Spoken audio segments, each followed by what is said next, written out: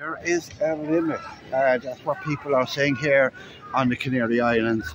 There's a growing protest movement on over mass tourism on the islands. And on the 20th of April, there's a protest planned for Tenerife. And today, Gran Canaria said they're also going to join the protest on the 20th of April. What are they protesting about? It's basically mass tourism.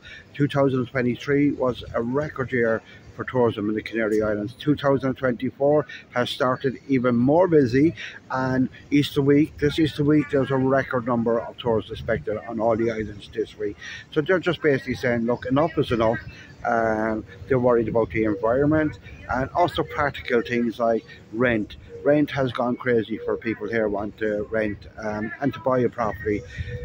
What happened is that because there's so many tourists coming in here, anyone that's owned apartments for renting has took them out of long-term renting and put it into short-term for tourists because there's more money to be made. It's as simple as that. Now, I do point out to my Canarian friends, it's mostly Canarians own those apartments. So I suppose it's good to see this discussion, and I can really understand it, you know. I suppose what's frustrating the protesters, that there are still plans to build more hotels on most of the islands, you know. And that's big business, you know, and it's very hard, I suppose, to fight against big business because you're fighting against powerful interests here that just are looking for profit, you know. So it's a finely balanced thing, you know. When does too much tourism become too much?